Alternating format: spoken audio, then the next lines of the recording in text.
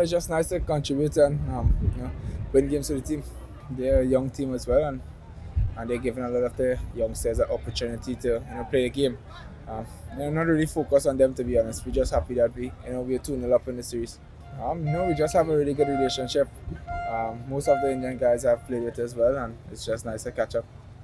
An opportunity to win a series against a top-ranked nation like India. Tell me how you guys are handling that pressure in itself.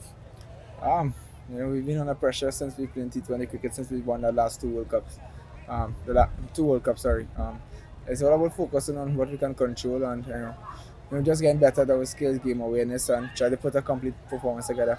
I know how gutted you guys are. Things aren't going well in all formats of the game, but to come and get a series win against India, what would it mean, especially for the fans as well? When we do win the series, then I could comment on that. At the moment, we haven't won anything yet, and it's all about recovering, coming back here Tuesday and putting on a performance and winning the game. A word on the Providence service here. You played for the Amazon Warriors. Would you say that knowledge was used here today? Yeah, it's a beautiful wicket, and I love batting in Providence, and it's nice. Nicholas, you seem to have a liking for the Indians. Obviously, you are now the highest run scorer in T20 against India. Award on your batting. Obviously, it was a great knock. Yeah, my job is to score runs. And I have scored runs against India, and it's nice.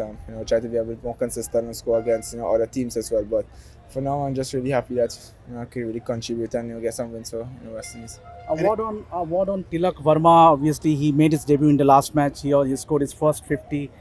Having played against him in the IPL, what do you make out of him as a batter? He's really good.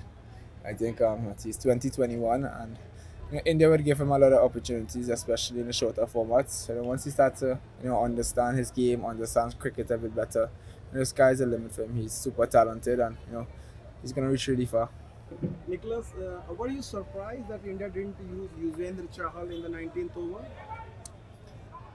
Again, I'm outside. I'm not sure what's their plan there, but I'm sure Hardik had a reason why he chose not to use him. But again, he could have bowled a 19 over. We could have won the game there. So. Anything you think the guys need to tighten up on to be able to see the series come Tuesday? I think at the moment we're doing really well. In patches, we're bowling extremely well. I must say, kudos to the guys. Everyone is putting their hand up in the bowling department and the batting. We get in there, every single game. Everyone wants to perform and they want to win games, which is really important. So, expecting a better batting performance from everyone because I know they want to perform for us. A word on Akil Hussain. Brilliant stuff so far. Yeah, Akil has been, really consistent for West Indies over the last 3-4 years, and it's really nice to see him. He's top 10 bowlers in the world when it comes to T20 format. So, he just continues to do what he has to do, and that's really important for him.